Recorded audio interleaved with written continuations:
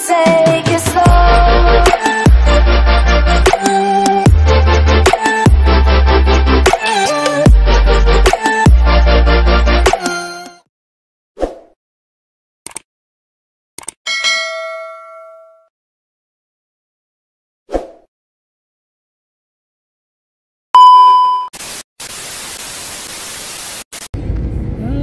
Oke, kita sudah sampai Berlin.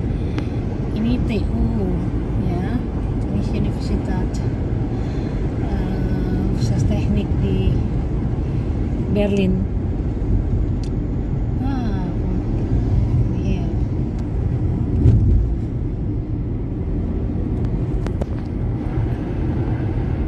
Tadinya saya student belakang dari TU itu tinggalnya. Nah, ini masuk ke universitas ya, matematika, teknik, chemistry ya, saya pernah ke sini, engineering ya, untuk mengunjungi si kakak.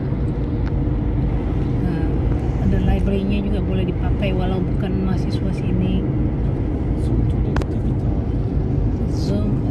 Itu TV Tower ya, yang sebelah kirinya di daerah Fenstersturm, di daerah Alexanderplatz. Kemudian ini yang tengah ini yang itu seperti Tugu Selamat Datang yang berlapis emas di atasnya, dikelilingi sama taman. Suka juga kita olahraga di jalan-jalan di situ di taman ya. Kayak landmark memang atau ikon-ikonnya yang biasa dikunjungi turis kalau datang ke Berlin. Nah, ini sepanjang ini Park Deer Park. Apalagi summer kayak sekarang, banyak orang pasti jalan-jalan, spazieren, naik sepedaan ya, menikmati duduk-duduk chit-chat dengan orang-orang. Nah, ini dia sepanjang jalan ini. Jadi kalau all the way di belakangnya juga terus nanti sampai ke lurusannya ke Brandenburg-Tor di belakangnya. Jadi sepanjang jalan itu biasanya kalau ada konser atau pesta tahun baru, hitung bola gitu, biasanya itu di sepanjang jalan itu nanti sampai ke ujung. Biasanya stage-nya itu di Banyak. Nih, itu jalan putar sepanjang.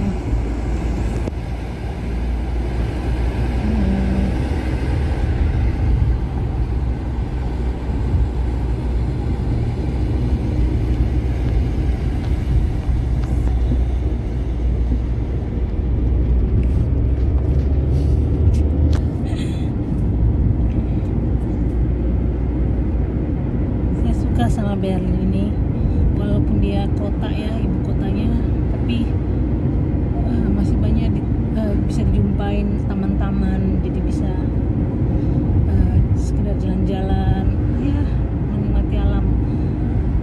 Nggak kayak kota-kota besar itu susah didapatin ya. Tuh, no, ini sisi yang tadi belakangnya all the way ya. Nah, kita masuk ke daerah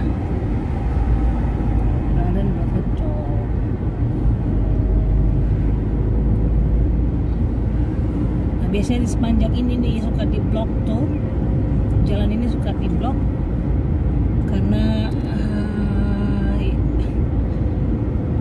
ya event-event besar seperti itu. Di sepanjang ini banyak ribuan orang-orang gitu, sampai biasanya kayak tahun baru atau ada karnaval semacamnya, diblok jalan ini gitu karena stage-nya suka puncaknya itu di ujung ini. Tapi udah lama enggak ya, karena situasi sekarang corona.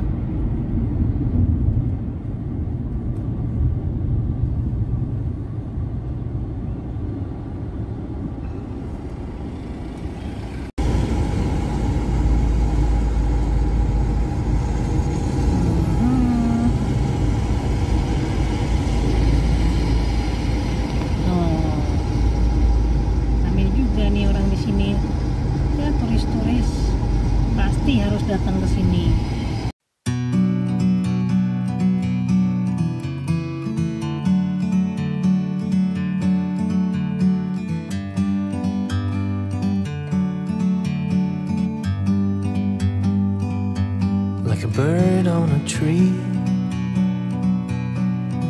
I'm just sitting here. I got time. It's clear to see from up here. The world seems small. We can sit together. It's so beautiful, you and me. We meant to be. Ini berarti tandanya nggak datang ke Berlin. Orang pada mikir gitu. Di belakang ini banyak di kedutaan ya, kedutaan Amerika, Perancis. Nih, pada keluar semua orang. Cuaca bagus sekali, seperti persis kayak Indonesia deh, panasnya. Embassy of US.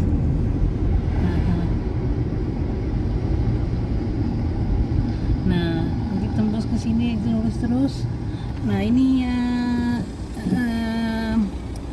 peringatan untuk dulu pembantaian Yahudi ya. Ini seperti apa sih dia namanya? Holocaust ya, Holocaust. Itu loh dulu yang Syahrini berfoto-foto manja di sini yang banyak dihujat. Nah, dia mainnya di sini nih. Seharusnya tidak, karena ini tempat Holocaust ya, kejadian yang menyedihkan yang terjadi karena Nazi. Jadi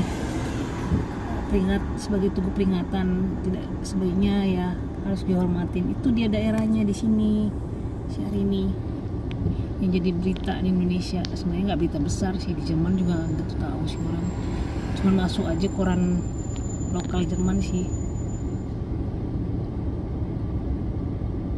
Lurusannya ini nanti masuk tembusnya nanti ke Potsdamer Platz. Potsdamer Platz itu pusatnya kayak banyak kantor-kantor, perusahaan-perusahaan deh, tempat daerah bisnis gitu.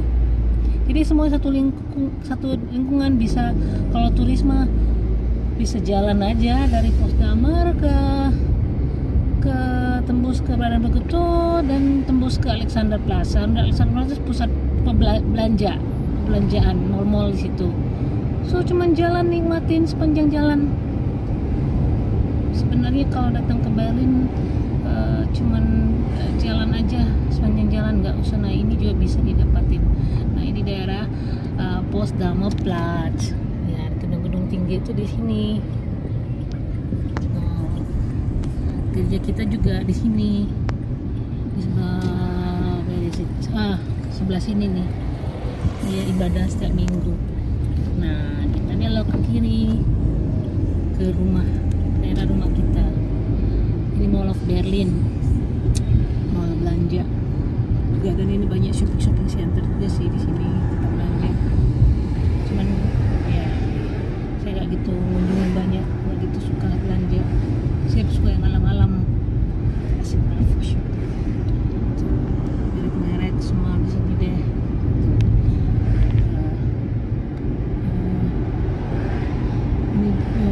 Di sini nih gedung ini Bundesland, seluruh provinsi di Jerman office-nya di situ, perwakilannya ya.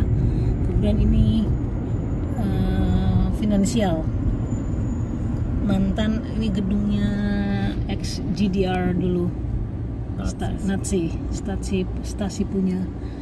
Makanya bentuknya kalau tahu itu agak-agak gelap, agak-agak menyeramkan.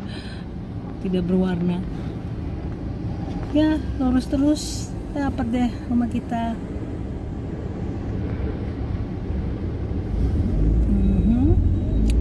Jalan-jalan Berlin. Satu lagi spot yang saya mau tunjukin, makanya saya jalan terus ini ya. Spotnya bisa lihat Berliner Dom. Cantik. Saya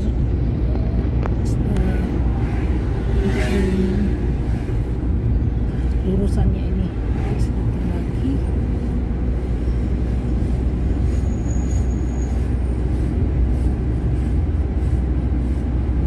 Nah, ini masih gedung-gedung sini. Kantor ini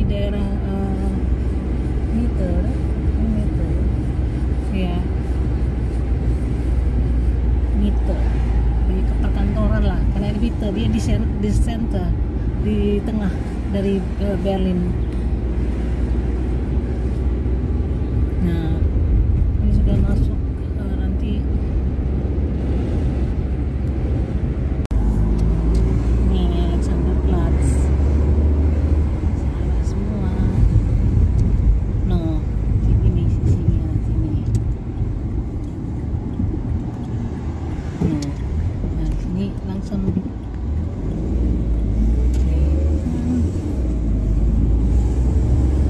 Tuh Berliner dong.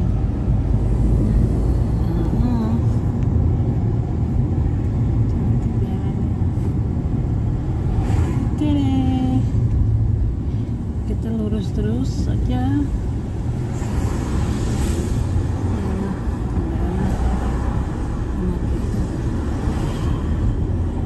Ini yang kemarin kebakar di sini deh. Masih pembangunan.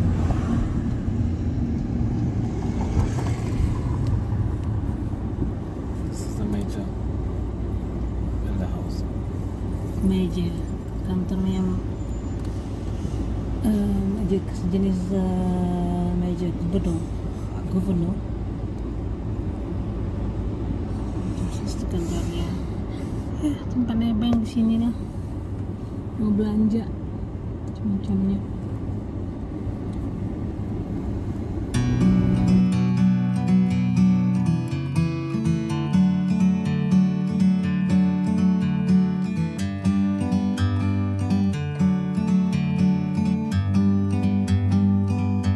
Like a bird on a tree,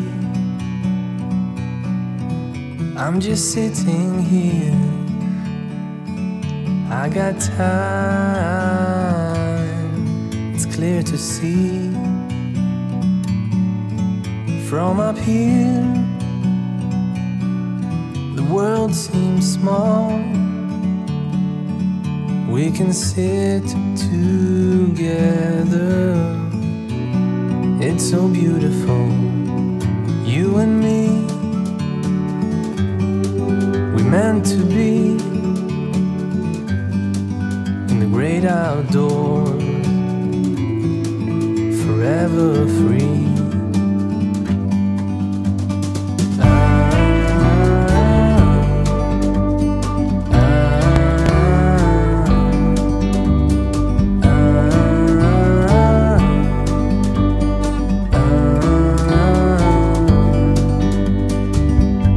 Sometimes you need to go and take a step back to see the truth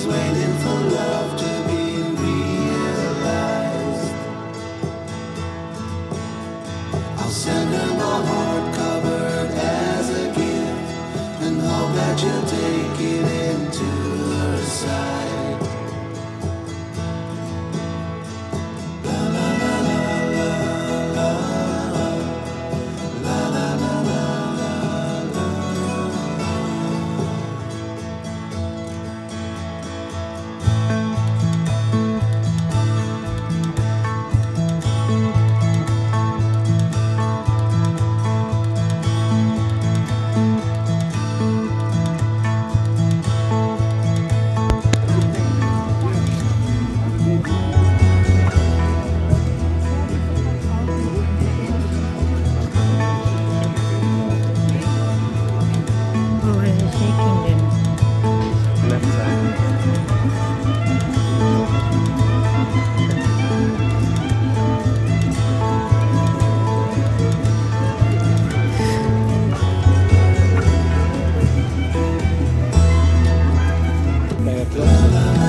Is it warm? Yeah.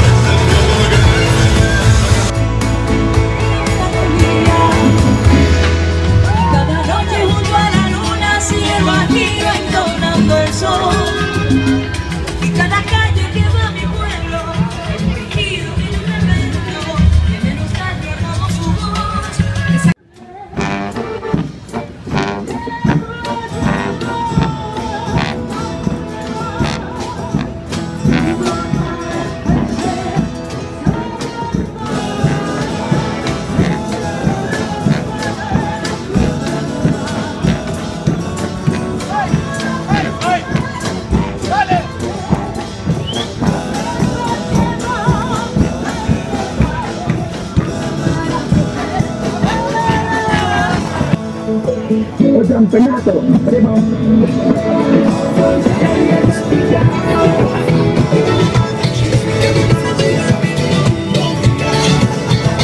Ay, yo dije que pasó las noches de vida soñando con ella. Uruguayo o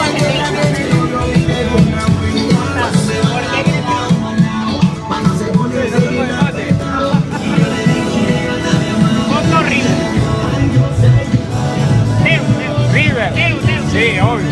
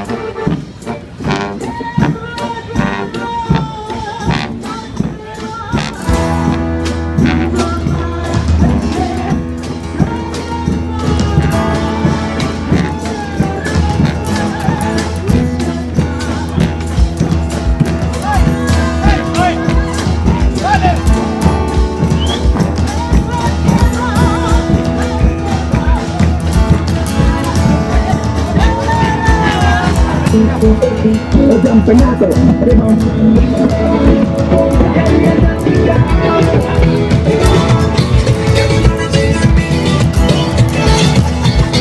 Ay, yo.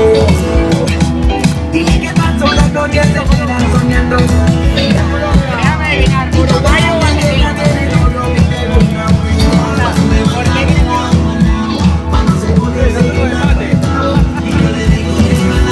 Boca o River. River. Sí, obvio.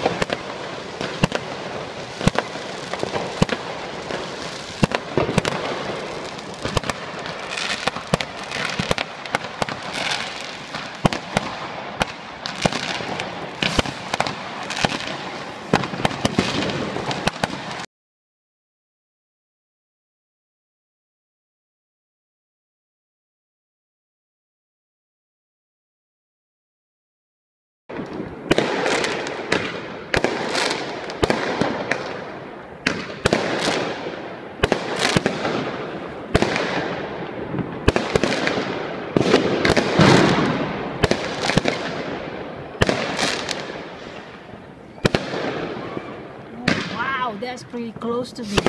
Just right in front of my window. Gosh, there. Oh my god.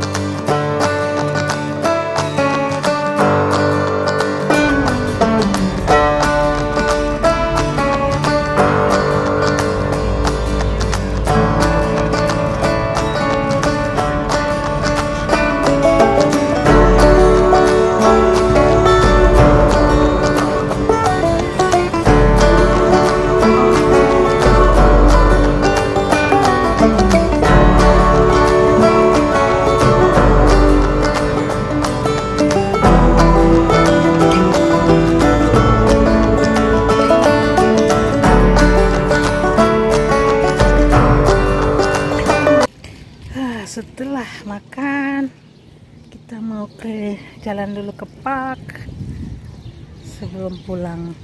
Ini ada lovely sushi. Baru tahu gue ada di sini. Sepertinya rame juga. It looks like a good restaurant. See many people also. Maybe sometimes next time we can try. Kita belum pernah hunting restoran dekat rumah. Biasanya selalu. Maybe when they also have different. Yeah, I think it's not sushi. Even the name is sushi, but it's not only sushi. I think it's a Vietnamese restaurant also. Lihat taman.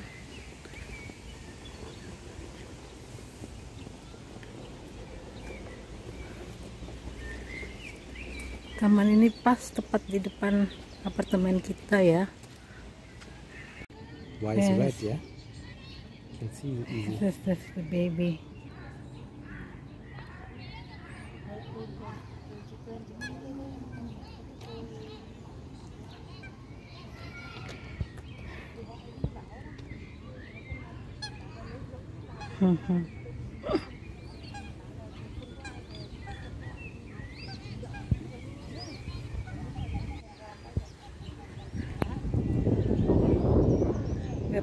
Oh, there's a little princess.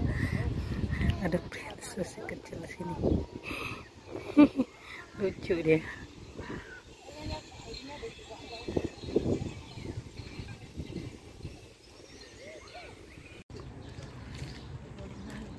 Cantik sekali.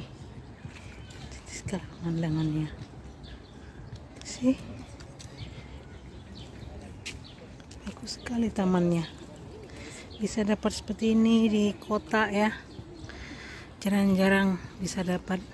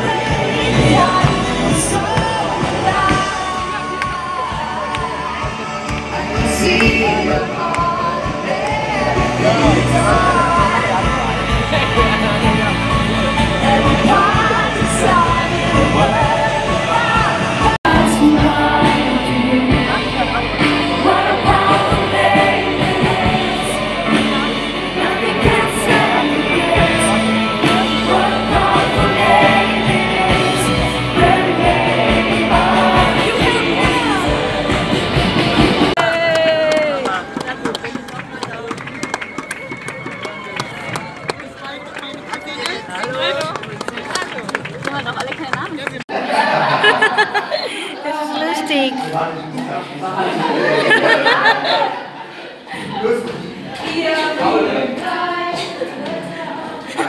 Verlierer nennt, nichts kein Mitleid kennt. Wo ist der Vater, der es führt? Der Vater, der es hält. Der Vater, der es formt, in der Hand behält. Eine Generation, jeder Zweite mit einem Elternteil. Jeder Zweite muss kämpfen allein. Ja, ich weiß, nur die Starken überleben. Deshalb abschotten, Grenzen übertreten. Wie sollen Kinder lernen, später was werden, wenn das Nest von Pestverzehr die Familie entehrt? Dein Blut und alle Hände raus. Bring den Erbe auf dieser Erde. Warum musstest du fliehen? Alle Hände raus, verliehen. Dein Volk und dein Name, der Stolz deiner Tage. Trink dein Blut, dein Raum und Gut. Trink dein Erbe auf dieser Erde. Warum darf aus Gnade ewig leben? Weisheit, falls ich leide, geschlagen vor dir weine. Stehst du schluchzend vor dem Vater mir zur Seite. Bin berufen in Vollmacht die Wahrheit zu bringen. Frei wie David will ich tanzen und spielen. Kein altes Leben mehr, nie wieder geb ich's her. Das alte war so leer, nur noch Früchte im Geist. Christian Lifestyle, Family, du weißt, Holy, Holy, Holy Spirit. Mein Wegweiser, Wegbereiter, ja, er leitet mich. Holy, holy, holy Spirit. Mein Wegweiser, Wegbereiter, ja, er leitet mich. Holy, holy, holy Spirit. Mein Wegweiser, Wegbereiter, ja, er leitet mich. Holy, holy, holy Spirit. Mein Wegweiser, Wegbereiter, ja, er leitet dich. Holy, holy, holy Spirit. Dein Wegweiser, Wegbereiter, ja, er leitet dich. Holy, holy, holy Spirit. Dein Wegweiser, Wegbereiter, ja, er leitet dich. Holy, holy, holy Spirit. Dein Wegweiser.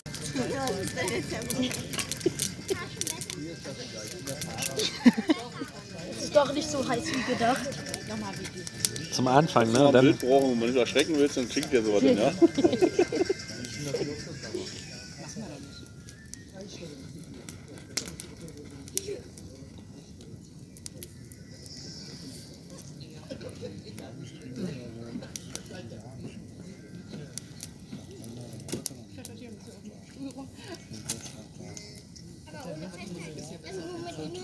Das sind schneller weg. Mhm.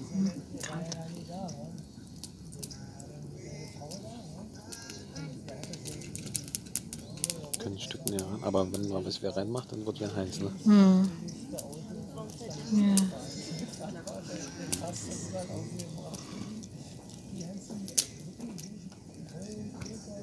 Good job!